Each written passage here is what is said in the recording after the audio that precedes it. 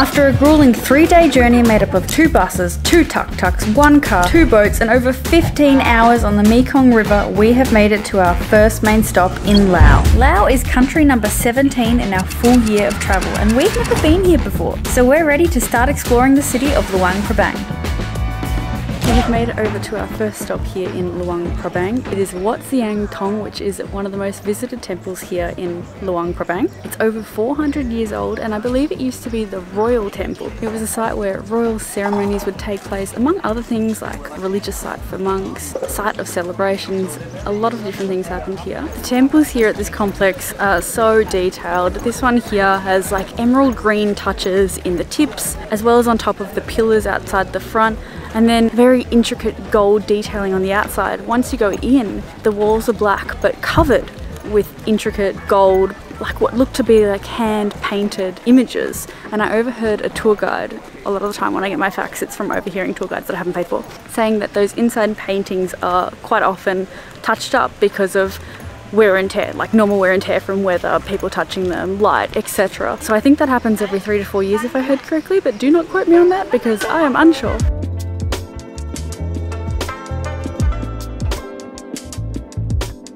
And at the back of the temple we found this beautiful mosaic literally on the back wall, but there's also these smaller structures as well which are covered in these really they're like drawings but done by mosaic. So the whole thing's not mosaic but like little people and animals all done with little tiling. So detailed and very beautiful.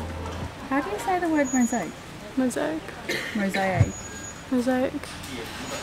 Again? Mosaic. Mosaic. It's mosaic. Who's right, guys? Stace Mosaic. or Rosh? Mosaic. I'm so confused now. It doesn't sound like a real word. We have now stopped for a quick bite to eat. We looked up what are the best budget eats in Luang Prabang and this place came up. It's called Phonheuang, I think is how you say it. We've ordered some food, hopefully it'll be delicious. We also have another delicious place that we've discovered over the last few days, so we'll definitely have to take you there at some point because that food was so good.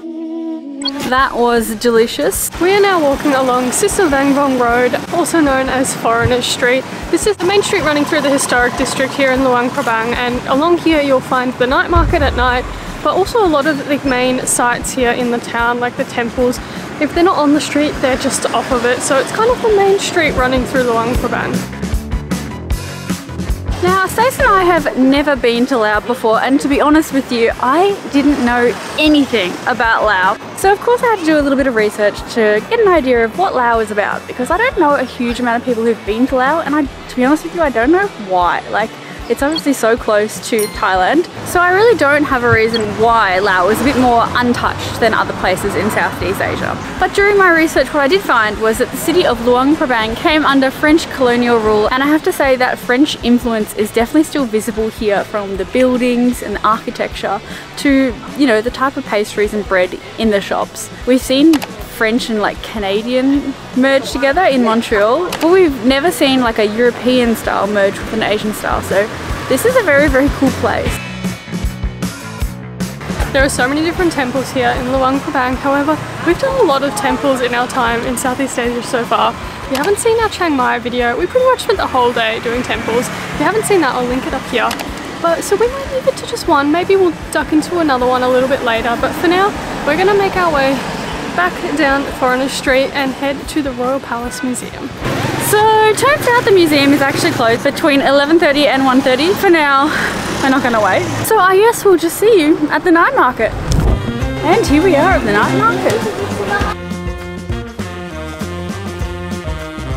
So the night market happens every single night here in this little like designated area, and it's just off Foreigners Street.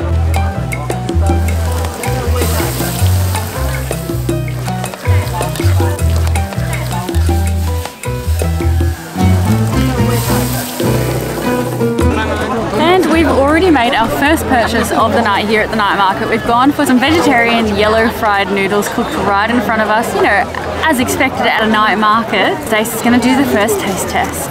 Yeah, that looks really hot. They're quite hot. That's the downside of it being like literally straight off the wok. Very hot, but delicious.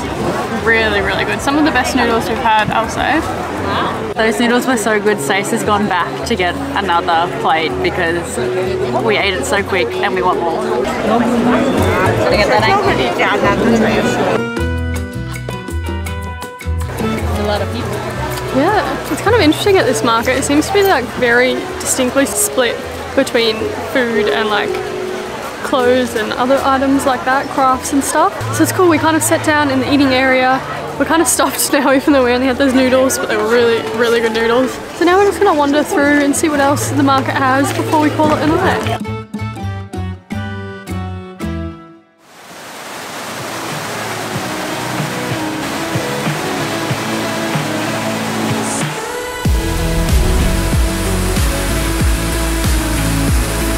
We have made it to the waterfall after a very interesting drive. Stace was in a very not proper seat. Chair. It was literally just like a cushion placed in the aisle. Didn't have a seatbelt. It was not an enjoyable journey for her. But now we're walking towards the waterfall. What I didn't know was you walk through like this bear sanctuary with sun bears and moon bears, and you get nice and close to see these bears and learn a bit about what's happening in terms of why they're in danger. I believe that bear bile extraction is their biggest threat, which is really sad. And it's just reminding me of Ted. Not that Ted's a bear, but he's a big black dog and he has some similarities. But now I'm approaching one of the smaller waterfalls and I have to say, the color is really blowing me away.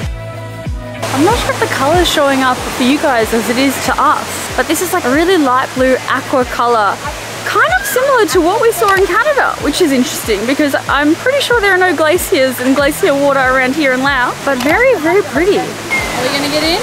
Nope. It's actually not that hot today in Laos. It's actually not been hot really at all in Luang Prabang. The weather app has been saying like 27 every day, but it's not felt it, and today is actually only 24, so even a bit cooler. Water, maybe single digits, I reckon. Yeah, it feels chilly. I estimate that to be 16. I don't think it's single. I don't know, I can't tell. My toes aren't trained.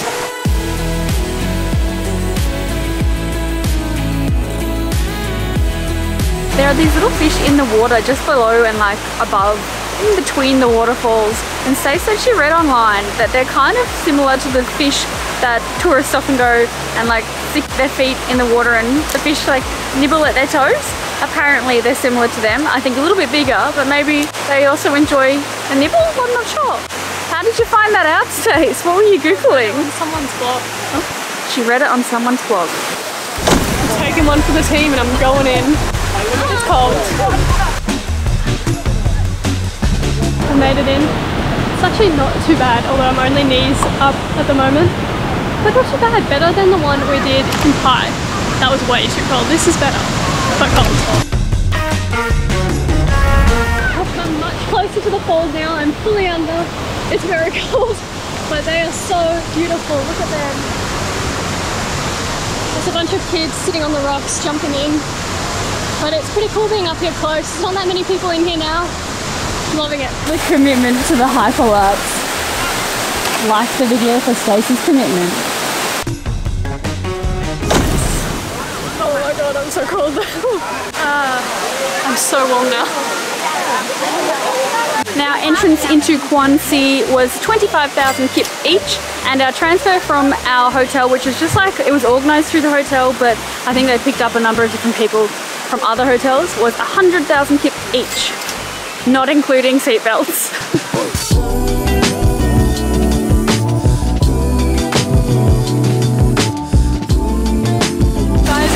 Even cooler the higher up you walk, so don't settle for the first bit and stop there and have a picnic.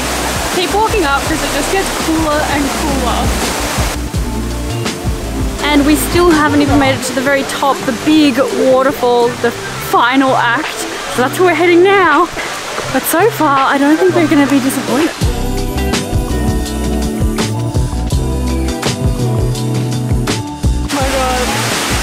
Pretty cool. We've seen some pretty big falls. I mean, we were in Niagara Falls only a couple months ago. If you haven't seen that video, we'll link it up there. And they're obviously massive, massive falls, very famous. But these ones are really pretty. I don't know what it is. It kind of looks like the water's going in like slow motion, like if you were to take like a long exposure photo, which we'll put one on the screen so you know what we mean if you don't know what we're talking about. But that's kind of what it looks like. And this pooling at the bottom in, again, the like turquoise aqua water. I don't think you're allowed to swim up here, but it's very pretty. Well, I've really enjoyed our time here at the falls, but our driver is about to leave, so we've got to make our way back down to the car park. And then we're going to take you guys to one of our favourite spots to eat that we found here in Luang Prabang. Definitely come to the falls. Oh yeah, but definitely come to the falls. And just to keep this video interesting, I'm going to take us to the restaurant that we're going to in the same way Dorothy got home in The Wizard of Oz. Unfortunately, our favourite restaurant was closed tonight, which we only realised halfway there, but it is a Sunday, so we should have thought to look it up. But on the positive, we've come to another place that we were probably going to take you to tomorrow anyways, which is on the same road, kind of about a 5-minute walk from our favourite place, and this is a bit more of a local hotspot. A lot of locals seem to eat here. Very, very cheap and really delicious. I think we've eaten here 2 or 3 times. It's really, really good. So we're glad we get to bring you here a day early.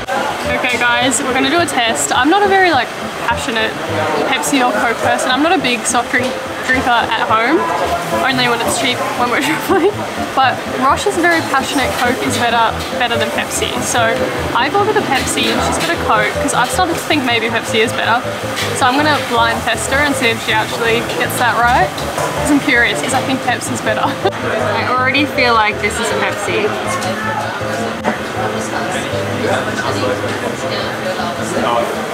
That's Coke. You're not meant to guess, you're meant to say which one's better. Oh, Coke. Oh!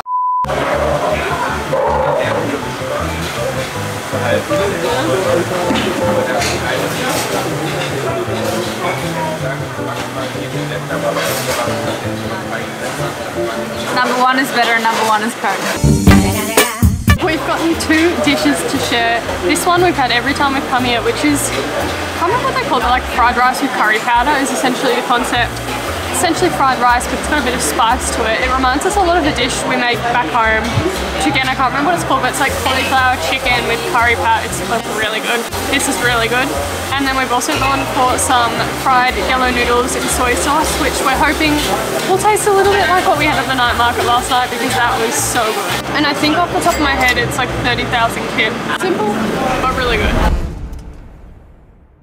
Good morning everybody. We've had a slight change of plans today as Stace has woken up really unwell. I think she's got a very heavy cold. It's not COVID thankfully, but she's still unable to go out today. We had planned a tour to the caves and we'd booked it. We had to cancel this morning, but you gotta do what you gotta do. So it's just me for now. I'm on my way to pick up some lunch and I'm just going straight back to where we left you last night because those yellow noodles were so good. We're gonna get them again and hopefully they'll cure Stace. I hope so because she's pretty down at the moment. The residential streets of Luang Prabang are so quiet, like 3-minute walk really to the main strip where everything kind of happens. And other than that, it's so quiet.